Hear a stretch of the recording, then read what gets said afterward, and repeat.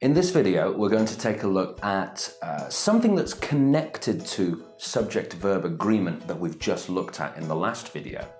But it's a little bit of a complicated area of it, and it's all about singular versus plural, okay? So there are certain words in English that you think should be more than one. They should be plural, but actually they're single.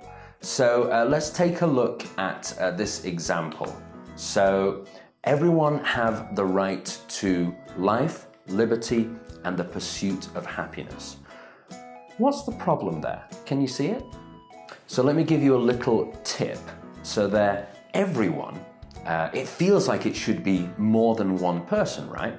But actually in grammar, we think about it as one person. It's singular. So what should the correct version of this sentence be? The correct version should be, everyone has the right to life, liberty, and the pursuit of happiness. So the have becomes has. Because remember, if we're in the third person singular, it's he, she, it, or someone's name has. Now there are lots of words that have that same rule in English. So here are some of them. So I suggest that you take a look at this list very carefully. You can also find it in our additional materials. All of the ones in this list, in grammar, they are one. They are singular, all right? So be very careful when you're writing sentences with these words. So now we know the rule, let's take a look at a few correct examples, all right? So one of the boys in the class wants to be a doctor when he grows up. So you might think the boys was more than one, right? But be careful, we're only talking about one of them.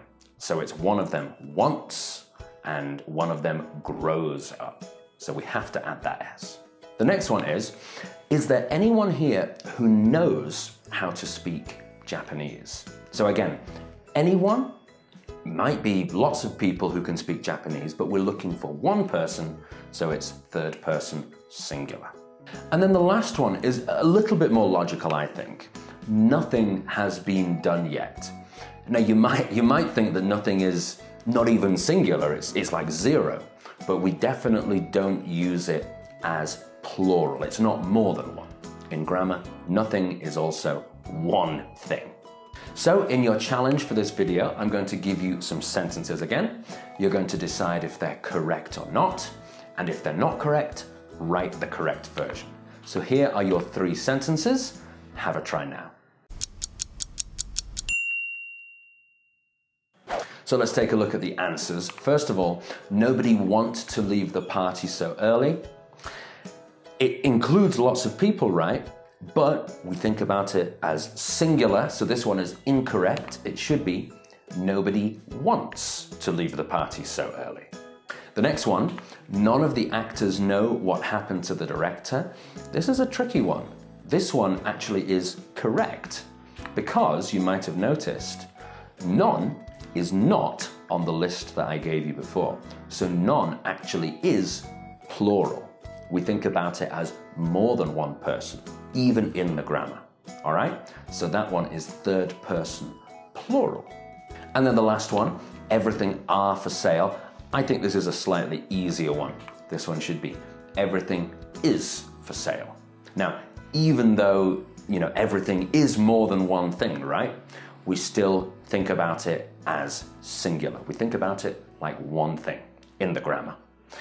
All right, everyone, so hopefully that's quite clear. I suggest that you review that list very carefully. That list is your very good friend. It's going to help you avoid making this common writing mistake.